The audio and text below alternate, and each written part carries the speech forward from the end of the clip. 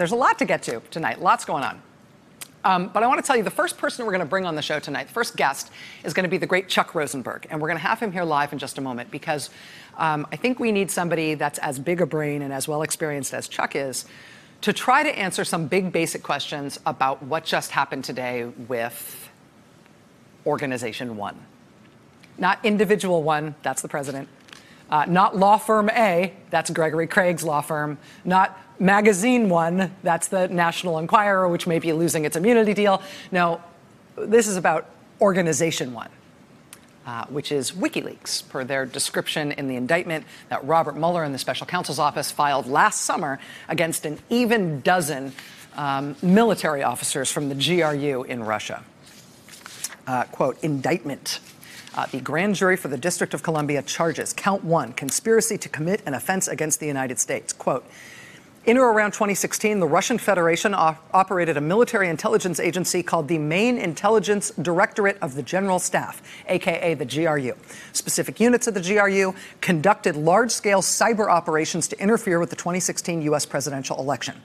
The defendants were GRU officers who knowingly and intentionally conspired to gain unauthorized access to hack into the computers of U.S. persons and entities involved in the 2016 U.S. presidential election, to steal documents from those computers, to stage releases of the stolen documents, to interfere with the 2016 U.S. presidential election.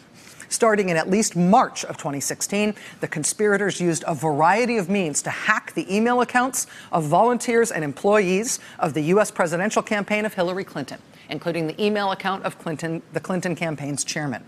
By in or around the following month, April 2016, the conspirators also hacked into the computer networks of the Democratic Congressional Campaign Committee and the Democratic National Committee, the National Democratic Party.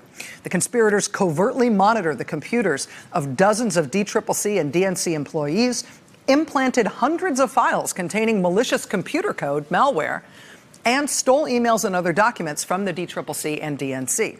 By in or around that same month, April 2016, the conspirators began to plan the release of materials stolen from the Clinton campaign and the two Democratic Party organizations. Beginning in or around June 2016, the conspirators staged and released tens of thousands of the stolen emails and documents. They did so using fictitious online personas, including DC Leaks and Guccifer 2.0. The conspirators also used the Guccifer 2.0 persona to release additional stolen documents through a website maintained by an organization, Organization 1, WikiLeaks, that had previously posted documents stolen from U.S. persons, entities, and the U.S. government. Organization 1 is WikiLeaks. WikiLeaks is the organization whose founder was arrested today in London, pending extradition to the United States. Now, according to the special counsel's office, and this live indictment that has since been handed off to the National Security Division at the Justice Department, here's how prosecutors say WikiLeaks helped in the Russian military intelligence operation that attacked our election in 2016. This is from page 17 of the indictment. Use of Organization 1, use of WikiLeaks. Quote, in order to expand their interference into the 2016 U.S. presidential election, the conspirators, meaning the defendants, the GRU officers, they transferred many of the documents they stole from the DNC and the chairman of the Clinton campaign to WikiLeaks.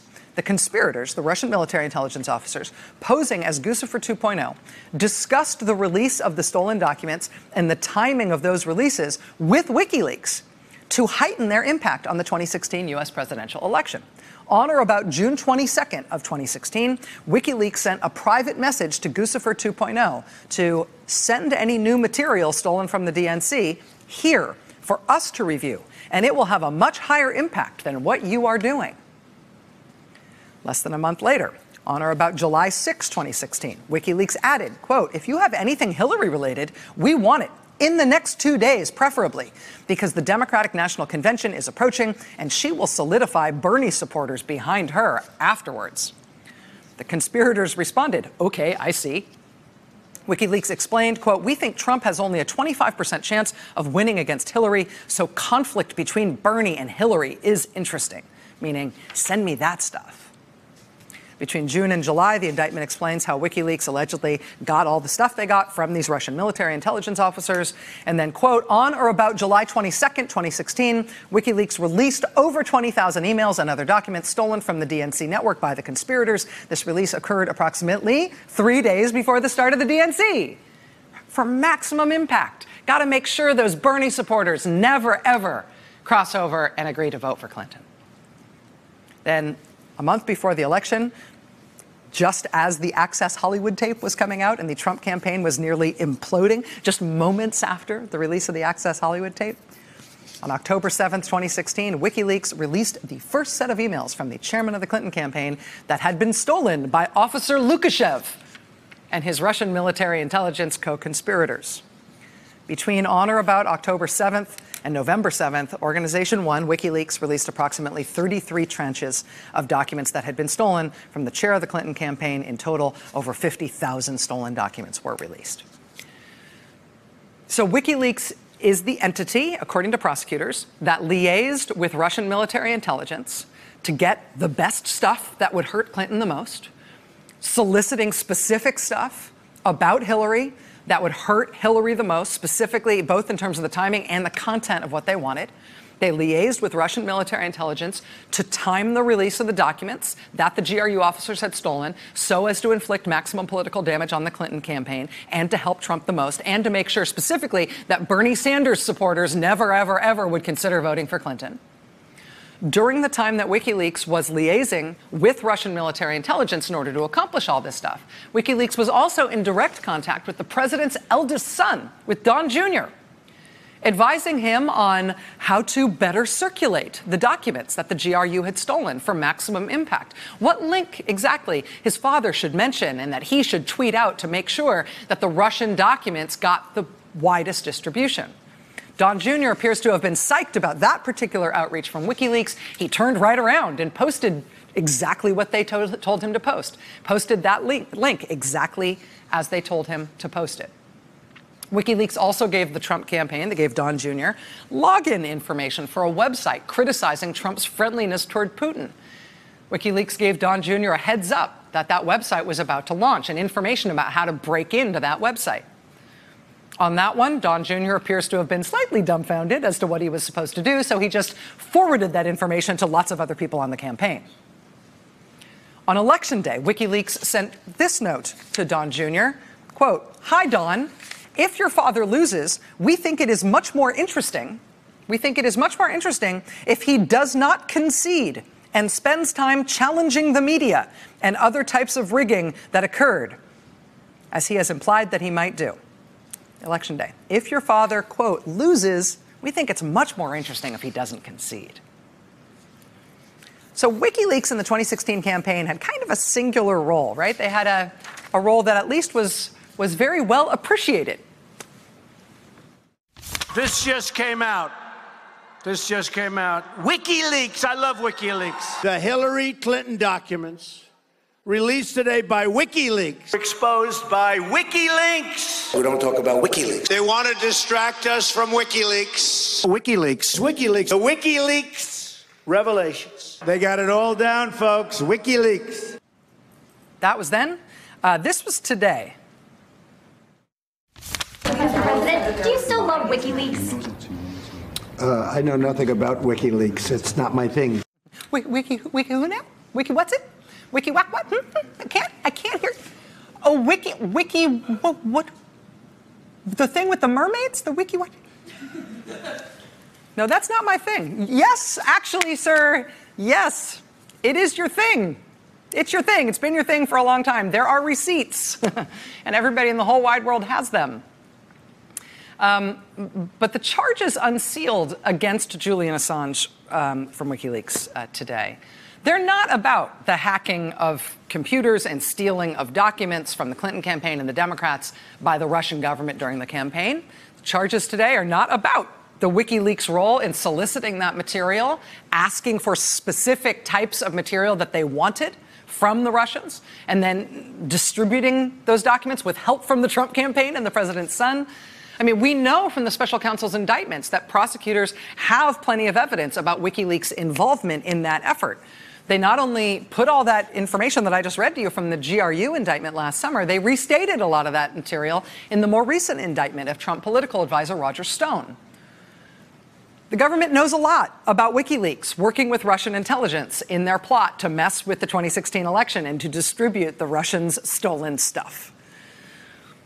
The indictment unsealed today, though, it instead derives from a hack of classified information from U.S. government computers, which dates back to 2010. That was tons of information, including classified information related to the Afghanistan war, the Iraq war, hundreds of thousands of documents from the State Department. The soldier who stole those huge databases of information and shipped them to WikiLeaks, that soldier was convicted at court-martial and sentenced to 35 years in prison. That soldier, who's now known as Chelsea Manning, she ultimately served 7 years of that 35-year sentence before having the rest of her sentence commuted by President Obama. And that commutation was a dramatic thing. I mean, announced by the president himself right at the end of his time in office. Because of that commutation, Chelsea Manning got out of prison in the spring of 2017.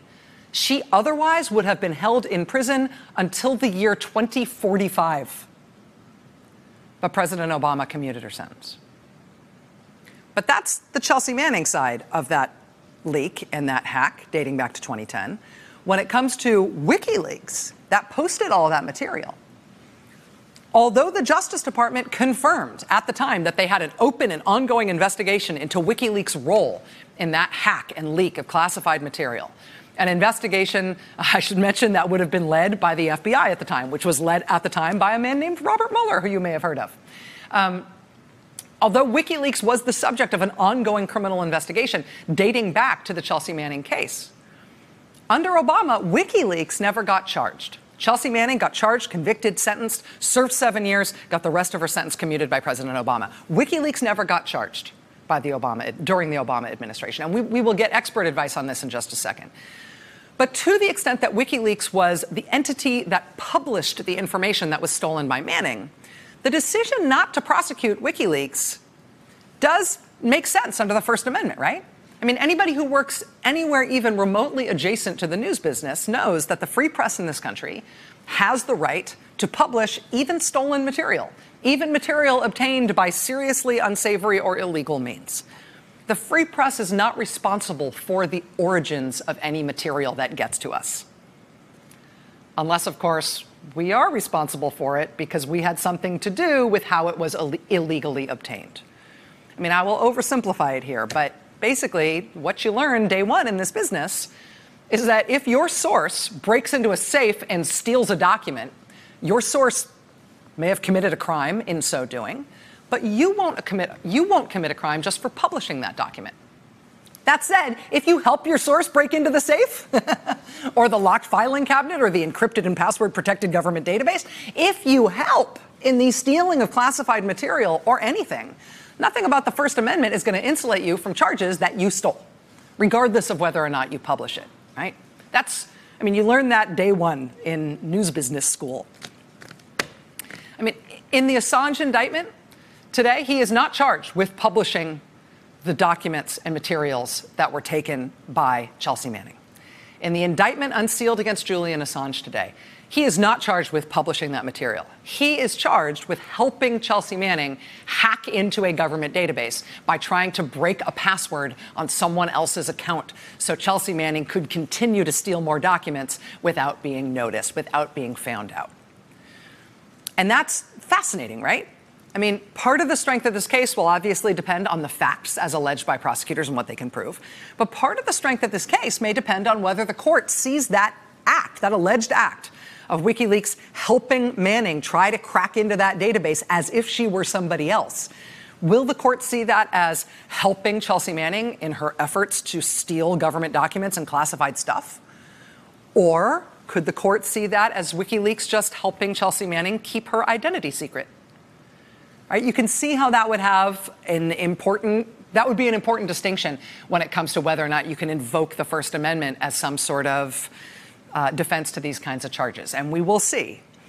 But if prosecutors convince a court of the theory of the case that is laid out in today's indictment, that Julian Assange was helping Chelsea Manning steal classified material, steal government documents, if the government convinces a judge, convinces a jury of that, then Assange will be convicted on the same general theory of the case that convicted Manning. And this time there will be no President Obama to commute anyone's sentence. That said, this time there is a President Trump instead, who today really is pretending that he never praised WikiLeaks, let alone more than 140 times while campaigning for president. While WikiLeaks was helping a slew of now indicted Russian military intelligence officers do what they could to sabotage Hillary Clinton to get Trump elected, and even to encourage Trump to go nuts and not accept the results if he lost. And so who knows what that means for how this will be handled by this president and by this Justice Department and by the prosecutors who filed this indictment against Assange last March, specifically 4 days before the statute of limitations expired on Assange's alleged crime. 4 days before the expiry of the statute of limitations. And yes, the Obama administration clearly struggled, clearly wrestled with whether or not to charge Assange and WikiLeaks related to what Chelsea Manning stole and gave to them. But since that all happened, a whole new WikiLeaks chapter has opened, right? Since the whole Manning thing, WikiLeaks and Assange opened up a whole new lease on life in terms of how they operate, right? With Assange alleged by prosecutors to have played a major role in the Russian military intelligence operation that monkey-wrenched the 2016 election. With Assange during that same 2016 campaign reportedly declining to post leaked documents or materials about the Russian government. With Assange, who's supposedly this big anti-secrecy activist, denouncing the Panama Papers reporting on massive international money laundering as an attack on Putin. With Assange getting hired by state-owned Russia Today TV. He got a TV show on the Russian state-owned. Yeah. I mean, what happened there, for one? But now that Assange is arrested, what is likely to happen to the evidence Justice Department prosecutors have collected and already put into indictments about WikiLeaks as Organization 1, right, for its role in the Russian election attack? And I am no lawyer, but from the way that I read this stuff today, I think if they are going to charge anything about Assange and his role in that attack, if they are going to charge anything against Assange other than what they've already put in this initial indictment, the way I read this, I think, they're going to have to do so really, really quickly, like imminently. Like this isn't going to linger. And that is a heck of a prospect with the President of the United States right now saying, Wiki who? I've never. And the President's newly installed Attorney General, the head of the Justice Department, now sitting on the Mueller report and not letting it out. I mean, if they're going to charge Assange with anything other than what they've charged him with today, they've got to do so right away. What do you think is going to happen? I don't know. I feel like at this point, all I know is that everything happens all at once. Stay with us. Hey there, I'm Chris Hayes from MSNBC. Thanks for watching MSNBC on YouTube. If you want to keep up to date with the videos we're putting out, you can click subscribe just below me or click over on this list to see lots of other great videos.